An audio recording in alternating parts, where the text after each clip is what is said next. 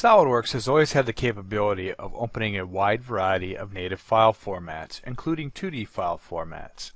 New in SOLIDWORKS 2011 is a much more refined process for bringing in these 2D file formats into a 3D part environment. You'll find the same familiar tools you're used to, such as the ability to control which layers can be imported and the ability to add constraints in units. However, new in 2011 is the ability to find overlapping sketch line segments, the ability to run a repair on the sketch as we import it into SOLIDWORKS, and the ability to redefine the location of the sketch origin. Once we open this up, SOLIDWORKS even understands that there's blocks inside of our file. I don't necessarily want to explode them.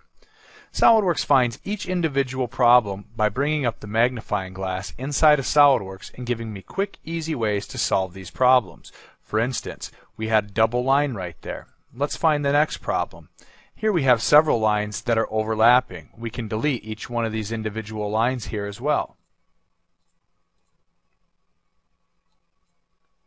And as we click refresh, we can see that SOLIDWORKS really narrows down our problems till we've solved each individual case.